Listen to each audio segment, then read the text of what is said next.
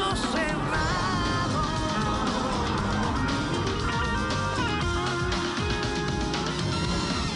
Y andamos de regreso, listos para el próximo caso de hoy, con la cita del filósofo y escritor francés Michel de Montaigne, que dice: a falta de testigos, la conciencia declara en contra de nosotros mismos. Espero que la conciencia tenga boca y hable alto. Porque mire que hay gente que hace cosas y la conciencia nunca dice una palabra. ¿Qué pasa en los litigantes? Con su cara de falsa víctima, destruyó una vida de trabajo y éxito. Solo si hay marcas físicas se puede comprobar un delito, pero las marcas en el alma no tienen valor. Buenas tardes, bienvenidos. Buenas tardes. Rey, tú estás demandando a Kelly. Bueno, dime quién es, por qué la demandas y qué pides para resolver este caso. Doctora Polo, yo demando a Kelly por daños y prejuicios por una suma de $100.000 y por difamación exijo una disculpa pública porque arruinó mi imagen. Ok. Tu imagen que yo no conozco, pero bueno, ya tú me vas a explicar. Son $100.000 más una disculpa pública. Ahora cuéntame los hechos. Sí, señora, eso pasó hace aproximadamente 6 meses. Te cuento de mí. Yo soy un estudiante de la Universidad de International University. Ok. Llevo 2 años estudiando arquitectura. Me gané una beca por mis excelentes resultados académicos. Okay. Hace 6 meses, por desgracia, conocí a Kelly en una fiesta de estas que hacen las universidades, un viernes. Fuimos a la fiesta unos amigos y yo. La conocí, estuvimos bailando, platicamos. La fiesta terminó súper temprano, a las 11. Decidimos seguir la rumba en mi casa, en la residencia estudiantil. Ella accedió, quiso irse conmigo, con mis amigos. Yo no, eso no fue verdad. Cállate, Nada más quedamos Bueno, que iban a ser Kelly, entre los escucha, dos. tú después me das tu versión de los hechos, sí. ¿Ok? Bueno, ella se fue con nosotros hasta la residencia estudiantil. Ahí nosotros seguimos tomando, yo le brindé un trago, ella no quiso tomar, ella nunca tomó con nosotros. Nosotros empezamos a tomar, ella puso música, empezó a bailar, nosotros seguimos platicando. Cuando Kelly empieza a bailar, yo veo que ella viene hacia donde estoy yo. Yo estoy sentado en un sofá con el amigo mío Luis y al frente estaba Daniel. Cuando ella viene hacia mí, nosotros la pasamos bien en la fiesta, yo pensé que yo le gustaba a ella. Viene hacia mí, me empieza a coquetear, me empieza a besar, se quita la blusa delante de mis dos amigos. Tú bien sabes que eso es mentira. Se quita la blusa. Kelly, pero tú después me dices tu versión de los hechos. Tranquila. Gracias. Se quita la blusa delante de mis 2 amigos. Cuando me está dando besos, yo veo que ella empieza a acariciar a Luis, que está a la par mía, al lado mío. Empieza a tocarlo, se levanta donde estoy yo y va a bailarle a él y lo mismo. Le empieza a dar besos en la oreja, a decir yo no sé qué porque no estaba yendo. Doctora. Yo me enojo, me pongo bravo. Cuando va hacia donde estaba el otro. Y hace lo mismo. Hace lo mismo, se quita el pantalón, se quita el pantalón, se queda en ropa interior. Okay. Y empieza a bailar delante de todos nosotros. Okay. Nosotros nos quedamos en shock. Ellos estaban gozando, yo me sentí indignado porque yo pensé que ella quería conmigo, no con ellos. Cuando va hacia mí, hacia uno de ellos y dice, yo quiero hacer algo nuevo, quiero estar con 3 hombres a la misma vez. Aceptaron, ellos aceptaron, hicieron que yo lo hiciera. Me violaron. Yo acepté también, mintiendo, estuvimos doctora, los 3 con Kelly. Los 3 con Kelly estuvimos esa noche ahí en la residencia estudiantil. Yo le pregunté, ¿estás segura? Ella dijo, sí, yo quiero estar con ustedes 3. Pero nadie la forzó. Ella no tomó, nadie la forzamos, nada, no había bebido alcohol, nada, no estaba consumiendo drogas. Consciente en todo momento. Consciente en todo momento. Sí, señora. Entonces, pasó, se fue, como mismo llegó, se fue sola. Nosotros nos quedamos tomando, platicando lo que había pasado porque era increíble. Me violaron. ¿Cómo va a ser increíble si me acabas de violar? Se fueron, tú y tus amigos vagabundos me violaron. Por favor, déjame terminar, déjame explicarle. Me violaron, doctora. ¿Puedo explicar? Bueno, pues, si tú me dejas terminar oír la demanda de él, claro, después escucho tu respuesta. Gracias.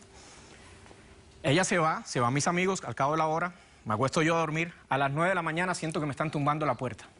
Me levanto asustado, voy a abrir como 5 patrullas de policía, una pila de policía delante mío, que me arrestaban por violación a Kelly. Yo quedé impactado, no sabía qué hacer. Toda la gente ahí viendo a mí la imagen, por eso yo digo que me dañó la imagen, delante de todo el mundo, que me arrestaron por violación. Por violación. Me llevan a la estación de policía. Cuando llego veo a Luis. y a Daniel. Y a Daniel. También sentados ahí por los mismos cargos. Ok. Pasé los peores 2 días de mi vida Y en te merecías prisión, más. 2 Tú te días de mi vida en merecías quedarte prisión. ¿Y cómo te soltaron? No encontraron evidencia, no encontraron pruebas. No encontraron pruebas. ¿Qué tienes tú ahí sobre...? Tengo- A ver. El periódico y la foto mía que O salió sea que en al final todos- le en todos quitaron los lugares. cargos a todos. Sí. Es lo que me estás Ellos diciendo. se tenían quedado ahí, doctora. Ellos me violaron. Él y sus otros 2 amigos. Después de varias investigaciones, interrogatorios y de examinar cada una de las evidencias presentadas en el caso Ramírez versus... se llegó a la conclusión de que dicho caso no procede. Las partes involucradas con sus versiones y las evidencias presentadas no fueron suficientes para determinar quién o quiénes fueron los reales agresores de esa noche. O si por el contrario no se trató sino de una ridícula travesura juvenil en la que el licor, la música y la inmadurez llevó a 4 destacados estudiantes de la Universidad de a tener relaciones sexuales y luego intentar tramar un delito que no pudo ser comprobado. Los 3 jóvenes señalados fueron exonerados de todos los cargos anteriormente descritos por las autoridades y tampoco fueron presentados cargos contra Kelly, presunta víctima de una falsa violación. Doctora, ellos me violaron. ¿Falsa violación? Falsa evaluación. Me violaste.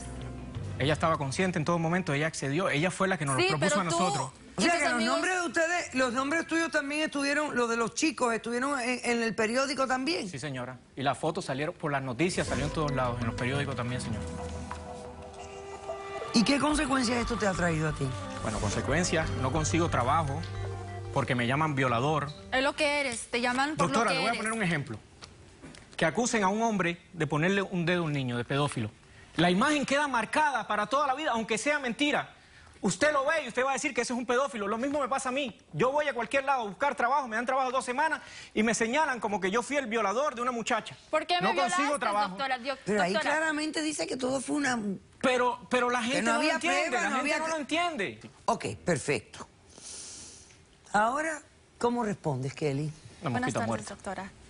Yo le voy a dar mis razones porque en cual no empiezo a darle ningún centavo a este señor, ni mucho menos ofrecerle una disculpa pública. Yo soy la víctima aquí.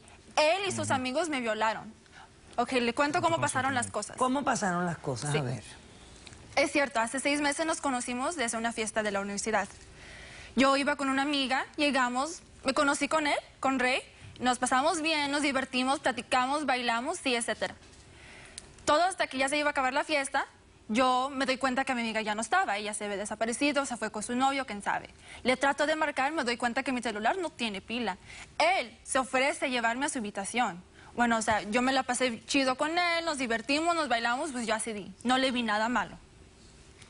Voy al cuarto con él, Te todo fuiste un con los tres, caballeroso. no conmigo, con los No, tres. fui No, contigo cambia. nada más. Tú bien Te sabes fuiste que con nada los más fue tres. contigo. No se fue conmigo. Llegamos al cuarto y pues todo un caballeroso, galán, bien amable, cariñoso, pues estábamos platicando, pasándonos bien, ordena una pizza porque nos dio hambre, comemos y pues pasó lo que tuvo que pasar, doctora. Ok. Que fue, teniendo relaciones con él fue un error, no me di cuenta de eso ya más tardar. Pero cuando yo estaba en Un el error, cuarto, no, fue después con de los tres, terminar, no déjame conmigo. hablar, después de terminar de lo que pasó, él se levanta y sale de la habitación. Ok. Toma unos segundos, regresa él con otros 2 más, señora. Él se sienta en una silla, relajadamente sigue bebiendo y me dice que Mentiras. me relaje, que nos vamos a pasar todos una noche bien. Entonces yo me le quedo viendo y le digo, oye, ¿qué está pasando aquí? Esto más era algo íntimo entre él y yo, ¿verdad? Yo no sé qué hacía los 2 aquí.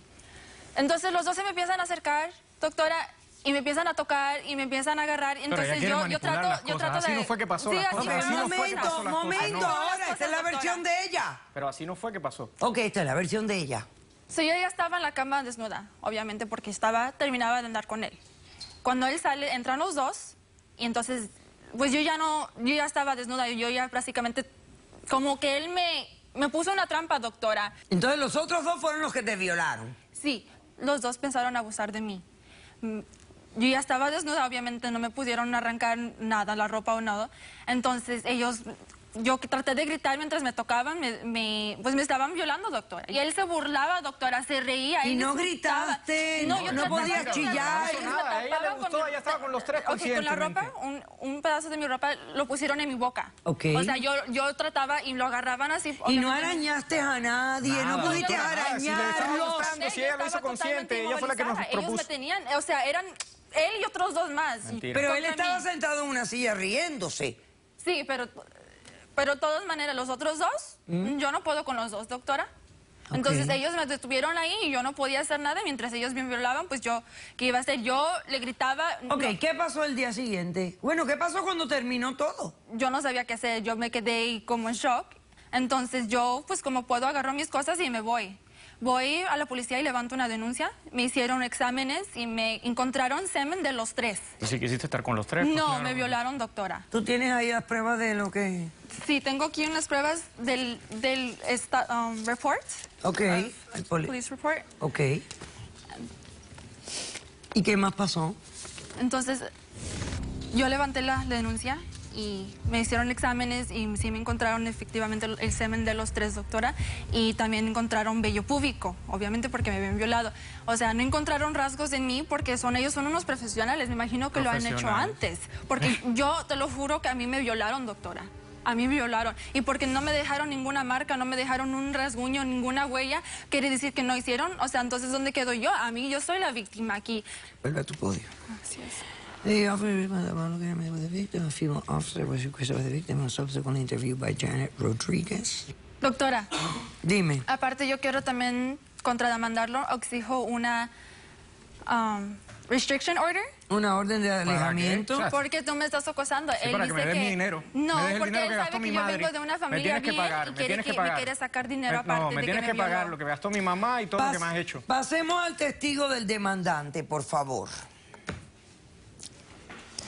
Ahora, yo lo que no entiendo, obviamente no hubo cargos puestos, aquí no había evidencia de violación y la policía hasta consideró ponerte cargos a ti. Porque ella estuvo consciente, ella supo... Buenas No, tardes. este es el otro doctora. desgraciado que me violó, Mi nombre es doctora. Luis. Luis, tú eres Él uno de estuvo los amigos presente, que él me estaban violó en también. Yo esta soy situación. otro de los que tú disfrutaste también. No, ¿qué? ¿Cómo que disfrutar? Si tú me violaste a mí. Ay, si tú querías, yo quería con los Ustedes tres. son unos cochinos, Con la cara ustedes mosquita saben muerta. el porcentaje de mí. Con la cara Yo mosquita estoy en la misma posición de mi amigo. Yo también estoy exigiendo dinero porque ahora mismo yo estoy... Bueno, tú no puedes venir a exigir dinero porque tú eres testigo. Tenías que haberte unido al demandante para exigir dinero, pero no me vengas así que vienes a exigir. Doctora, ellos ¿Qué no vienes a necesitan decir? dinero. Tengo la evidencia de que como ya he tenido que pintar el carro varias veces, porque mira lo que me pone, y ahí está la foto que también salió en el periódico, que es lo que me está perjudicando. Ok, perfecto. Y en la universidad te hacen esto, te Sí. ponen violador en el auto y todo eso. Porque es lo que es, Ya la doctora. segunda vez que pasa. Perfecto. Él y sus amigos, son lo que Ok. son. Aunque salió claramente en el periódico de que no le pusieron cargos a ustedes, etcétera, etcétera, la gente no tiene nada mejor que hacer que escribir cositas en los carros. Pasemos al testigo de la demandada Arlette, por favor. Doctora, disculpa que la interrumpa. Yo ahora mismo no tengo un sitio estable, yo me quedo donde me deja la noche, todo por las cosas que pasaron y por la difamación que ella tiene sobre mi persona. Por eso ella es una nena de mami y papi, ella tiene su dinero, yo Es no un tengo interesado, doctora, donde si vivir. lo ve, Interesado, el no, único que tienes que quiere es pagar el lo que dinero y No tengo también donde es vivir, así. yo me Lo que nos quedo está pasando a los donde dos. la noche me coja y yo me quedo. Ok, Lo qué que nos bien. está pasando a todos. Buenas tardes, su nombre Buenas. es Arlette. Mi nombre es Arlette, sí. Yo conocí a Kelly en unas charlas que dan en la universidad en este tipo de casos. Yo participo en esas charlas principalmente por mi hija. Hace 4 años mi hija fue violada por un jugador de fútbol americano famoso. Y de verdad que pasamos tanto tiempo en una lucha y no logramos absolutamente nada. Ahí yo descubrí que la universidad, los abogados, todo, por este tipo de gente famosa, se quedan calladitos ¿Qué tiene la que ver eso boca conmigo? Yo no soy y famoso, no juego colaboran. fútbol, Bueno, no hago yo nada. ¿Y cuánto que quiero eres un colaborar y violador? yo No, no, ella quise... está contando su experiencia. no, Ella está diciendo cómo conoció a Kelly. Bueno, es una forma de apoyar a Kelly y de testificar que este tipo de cosas pasan. Y que Pero no ¿qué sé pasa por si qué ella estuvo se callan la consciente y boca y ella dejan accedió a eso hacer la así. cosa que hizo? Como Si hizo ella la no fue policía. porque Claro, Nadie te no violó. seas desgraciado y admítelo. Nadie Ok. te violó. Pasemos al próximo testigo, que también es testigo de la demandada.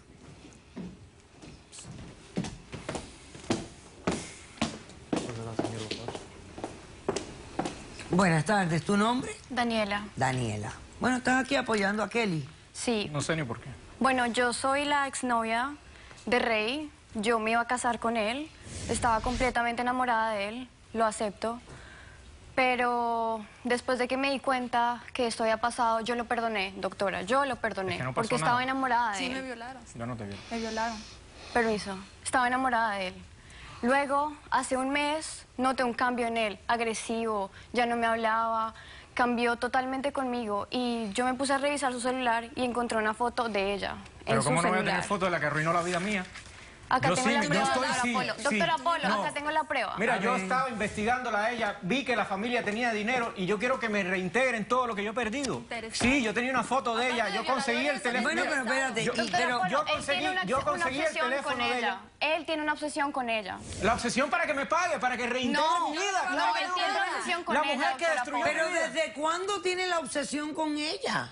Yo lo perdoné a él y hace un mes. Hace un mes estoy porque, cambio- mira, no estoy tengo cambio trabajo. de En la actitud. universidad todos me acusan Y de después violador. ¿Cómo no va a tener una encuentro obsesión? lo Pero, que ¿qué eres. prueba que ella tenga que él tenga una foto de ella en su celular?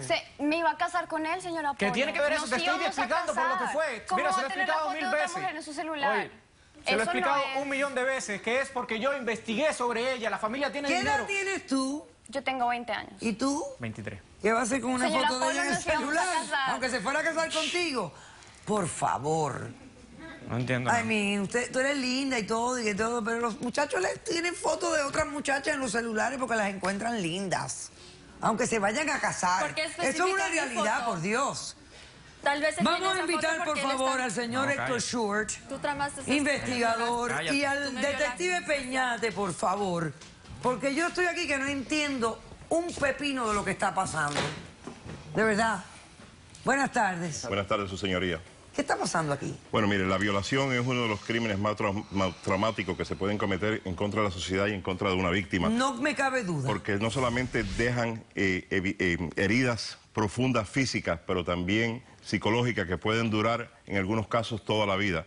Es tan serio este crimen que cuando se investiga es un grupo de personas la que tratan con la víctima. No solamente es el oficial que primero responde, que en la gran mayoría debe de ser un oficial Entrenado para ese tipo de entrenado para casos. eso y que sea mujer al mismo tiempo, pero también el equipo psicológico, sociológico, la medicina legal que también trabaja con estos casos, la fiscalía, los trabajadores sociales.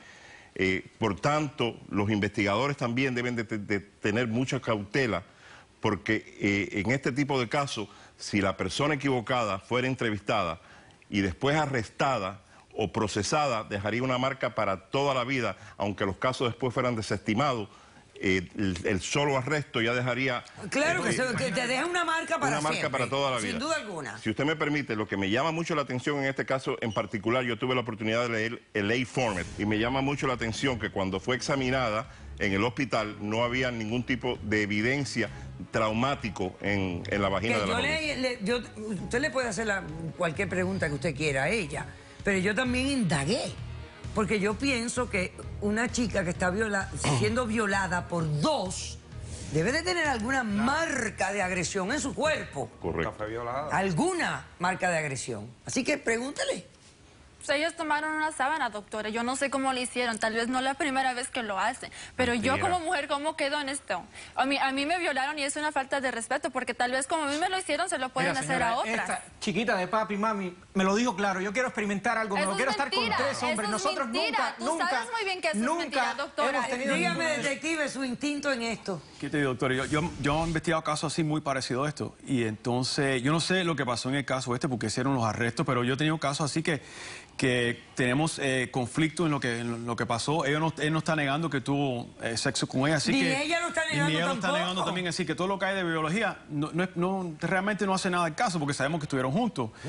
Lo que me extraña es que no tienen los sujetos, no tienen los supuestos sujetos, no tienen heridas de defensa Ningún- aparte de ella. Ella Pues, tiene me imagino Porque que me tiene tenían uñas que se atada. puede defender. Yo se lo dije. Tiene que tener marcas de cuando la aguantaron. Yo y sé. entonces, Porque ella de quiso. mi experiencia, No, from my me experience, mi violaste. experiencia, Acaba yo he de notado aceptarlo, acaba de que disculpar. lo que pasa es que a veces Silencio. las chicas a veces, hacen cosas y después tienen, buyer's remorse. Se arrepienten. Se arrepienten.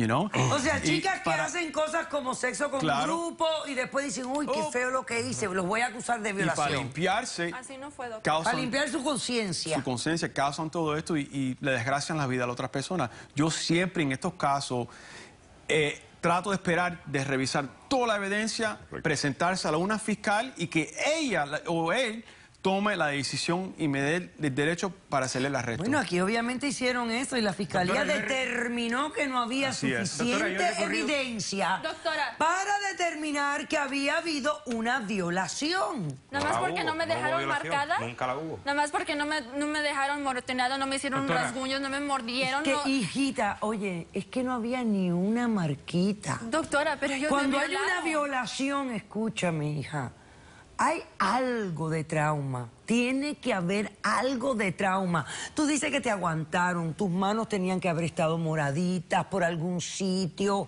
tenía que haber habido alguna marquita para probar el hecho de la violación. Tus partes genitales hubieran estado... Escucha, partes genitales quedan traumadas porque el sexo sin consentimiento provoca en los genitales de la mujer inflamación, ruptura. Tú no tenías nada de acuerdo a la policía y a toda la investigación. Nada. Y entonces imagínate, por más que tú lo digas y lo digas y lo digas, es muy difícil eso no es justo. Creerlo. Es un acto sumamente violento. ¿Qué es lo que no es justo? Ellos me violaron, doctora. Nadie te violó, tú me hiciste, tú me violaste, él me violó y el otro desgraciado, bien nadie lo sabe. Nadie te violó. Sí me tú lo sabes bien, tú no habías tomado una gota de alcohol. Aquí no hubo exactamente, obviamente me acuerdo de todo, pero para ustedes Doctora, estaban llenos de como dice la borrachos. no, en la vagina no hubo ningún tipo de trauma. Nada de trauma, por ningún sitio. Y señores, escúchenme, a menos que ella se haya relajado tanto en la violación, que no... Sí, relajadísima. Pero si tú te relajas durante una violación, ya no es una violación. Tú quisiste. Ya tú quisiste.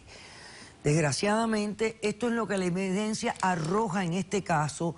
Y yo me tengo que guiar por la evidencia, por la forma en que ustedes se expresan. Decisión del caso. Te concedo la demanda en su totalidad. Ella no te va a pedir disculpas, te la pido yo. Disculpa por la mentira que se ha creado aquí, $100,000 por daños y perjuicios en 30 días. He dicho, caso cerrado. Sea cortés, ande con cuidado, edúquese lo más que pueda, respete para que lo respeten. Y más que nunca, que Dios nos ampare. Hasta el próximo día.